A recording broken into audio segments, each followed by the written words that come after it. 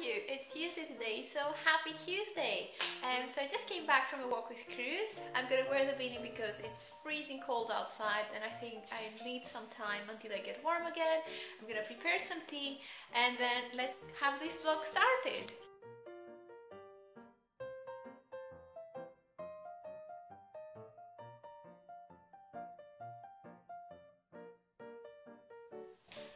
Am I on focus?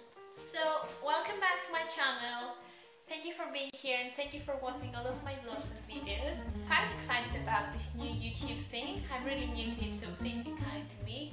I'm hoping to do more of like travel vlogging and also a bit of lifestyle, life about Aberdeen, because most of you are interested about Aberdeen and what you can do in this city. So, today we're gonna talk about my trip to Norway. I'm going to Norway this Friday. It's a lovely press trip with Aberdeen International Airport and Wideroe Airlines and visit Bergen. So yeah, in case you haven't guessed it, I'm going to Bergen and I've been tweeting about it, asking your recommendations, and I'm so excited because it's my first press trip after my PhD thesis submission, so it's gonna be quite special. So I'm going there on Friday. I'm flying with Wideroe Airlines from Aberdeen Airport and I'm gonna land in Bergen, I think around 12 midday or so, and then I'm going to Olympus Hotel, which I'm looking forward to because I've seen a bit of their Instagram account and they have really nice rooms and decoration. And then I'm gonna do a bit of sightseeing. They have organized an itinerary for me and I'm gonna have the VIP card, so that would be nice because I'm gonna have free access to all the museums and attractions and also free transportation within the city. I've been told that the weather's gonna be very cold, so I don't know if I can do many outdoor activities, but this is also something that I have to consider when I'm packing my things. So let's do this. But first, one of the things that I was sent for that trip, and if you watched my Instagram stories today, then I'm sure you might have seen this one, and I'm so excited about it because last year when I went in Lithuania and Poland, I had a pair of Sorel boots with me and they were the best thing ever because they kept my feet so warm. And yeah, I'm expecting that the temperatures are gonna be much lower than Poland in Norway, so yeah, thank you so much for sending them. So I'm gonna do a bit of unwrapping here as well. So these are the boots.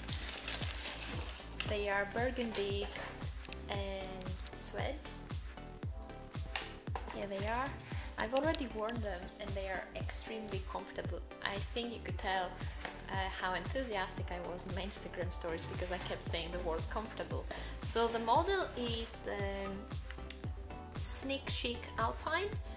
And in case you don't know about Sorel and you're new to the brand, they are really popular in Canada or Northern America and people are snowboarding wearing these boots. So I think these boots are made for walking and also for cold temperatures. Very high hopes for them. So last year when I went to Poland and Lithuania, I got these Sorel boots with me.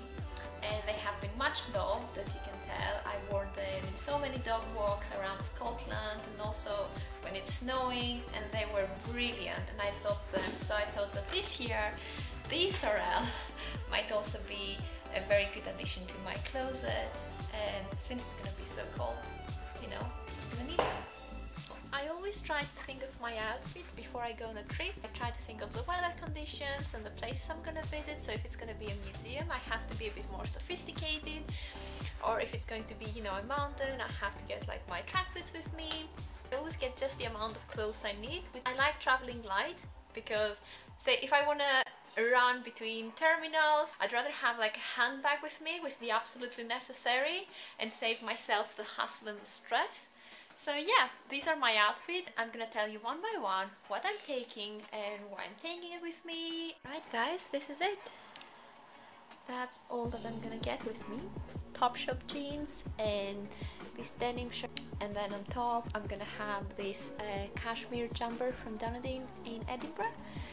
And possibly I'm gonna pair that with this barber scarf that I got last year. It has two different sides, so you can wear it either with the grey one or you can change it and have these grey, black, pink, mustard stripes, which I think it just adds up to the outfit.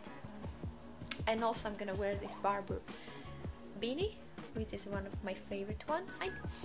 So this will be outfit number 1. Outfit number 2 is gonna be this next dress. It's an old one. I think you might have seen me wearing it in one of my Instagram stories very recently. And then I'm gonna wear this Topshop.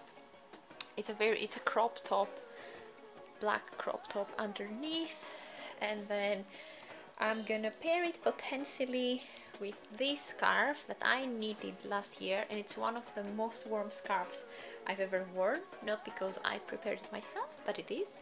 Outfit number 3, it's going to be this pair of white Hollister jeans. I'm hoping that the weather would be appropriate for that. And then this mango sweater. I'm gonna wear my grey beret that I got last year from Paris, and it's one of my favorite ones. In case I need a more thick scarf, I'm gonna get this one with me, which I got last year from Zara. And again, I wore it on my trip to Poland and Lithuania. It kept me really warm because it's really thick. It's actually like a blanket. It's very wide, and I'm hoping that if I need to go outside and it's really cold, I can just layer it up and have it on top of my jackets, and it's gonna keep me really warm.